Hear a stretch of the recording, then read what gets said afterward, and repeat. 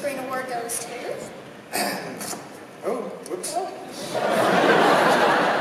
It's put together with tape. Paul Sun-Hyung Lee.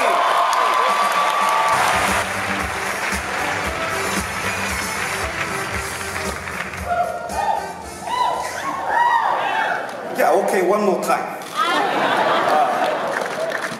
I have to admit, this is probably one of my biggest fears realized because last year was so unexpected. And how do you top last year?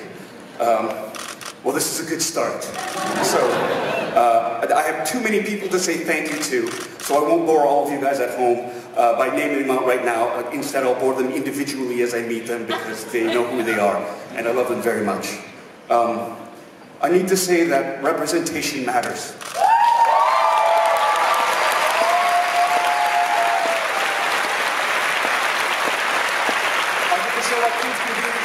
That representation matters because when communities and people see themselves reflected up on the screens, it is an inspiring and a very powerful moment for them because it means they've moved from the margins into the forefront, and it gives them a voice and it gives them hope.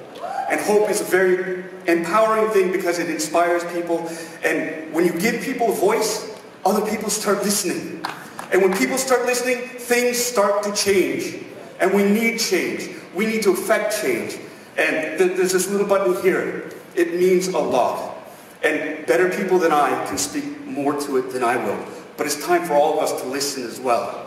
I just want to say thank you to the Academy. Thank you to my Kim's family, my cast, my mom, my dad, my sister, my wife, Noah, Miles at home. You can start playing video games now. So.